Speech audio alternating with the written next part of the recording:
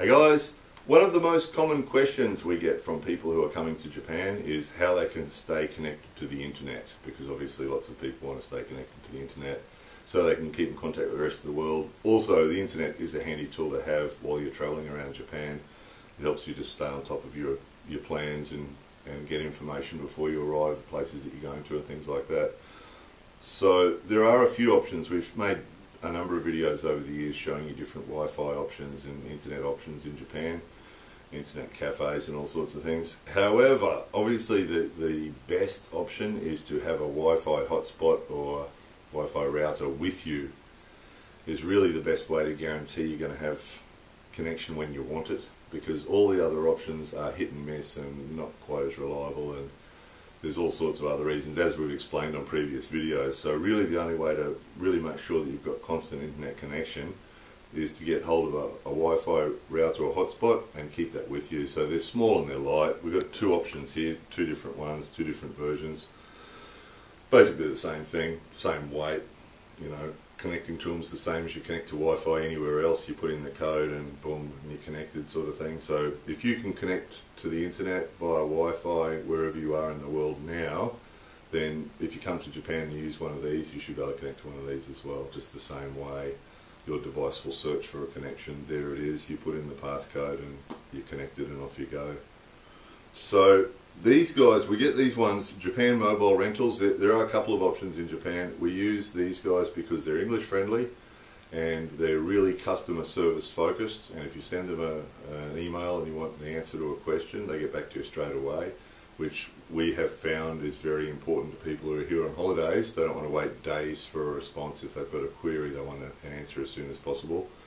So of all the different companies here, we've tried a couple of them, experimented with a couple of them. The best that we found is Japan Mobile Rentals. So those guys have actually given us devices in the past to test, which we did and found them to be very good. That's when we gave them their first endorsement, told you guys about them. They've recently sent us these two and suggested that we check them out. We've got one here, one here is the 4G, this one's the 4G router. So it's 4G, 7 gigabyte limited, so it slows down up to 7 gigabytes. And it's a little bit faster than this one, which is unlimited data, which is connected to Docomo. But we tested them for a month, and we have smartphones and we have iPads, and we tested them, and some people that were with us, we actually had all the passcodes written down. We gave them to people that we were with as we were travelling around and moving around the place, and had different people test them out over the last month, and we're sort of split. Most people said that the unlimited data one, this one, unlimited data, that's supposed to be slower than this one, but in actual fact nobody said they found it to be too slow, so everybody said it was fast enough. So it really doesn't matter, it seems. The people that used this one were happy, the people that connected to this one were happy, so it doesn't seem to matter. So it's up to you. Probably the unlimited data is good. You can go for it then. You know, you don't have to worry about it reaching a limit. But then this one, it reached its limit. It didn't seem to slow down much anyway, so we didn't really notice the difference. So either of them was great. Either of them was great. Apparently this one's a little bit better in the countryside, but again, we travelled around and we found they both work just as well. So either of these. So we'll put a link underneath this video to English Friendly Japan, because these guys are English friendly. We endorse them. They're on our list of highly recommended suppliers because they give the customers good service and because they respond to emails quickly, and everything we've heard back from our customers or from their customers about them has been very positive.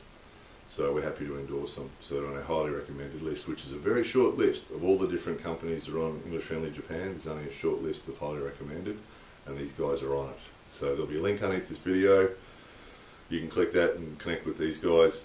If you want to just check their website out, if you're interested in the prices and you're coming for a week or a month or 3 months or however long you're coming for. If you're coming for longer, send them an email. They can do long-term plans with you and all sorts of things. So it's brilliant. Basically what you do is you book it online. You say when you're coming and where you're going to be when you arrive. So you might be in a hotel or staying with a friend or somewhere. You tell them where you're going to be when you arrive and what date, what time. And a parcel will turn up in the post with this and a charger and a little brochure telling you how to use it. and it's all in a nice little yellow bag like this, keeping it all nice and tidy. So that's the whole thing. It's not heavy, it's pretty light. You just throw it in your bag. And then it also has this, it's a return envelope. So what you do is, it arrives at your hotel or wherever you are, you just turn it on, there's no lock on it, turn it on, it's got a passcode, connect to the internet, that's it, you're done. You can use the internet for the whole time that you're here, and then when it comes time to go home, all you do is you put it all back in that yellow bag, nice and tidily, stick it in one of these envelopes, and throw the envelope in the post box, and it just goes back to them. So it's a brilliant system, it really is a good system, and by far the best option.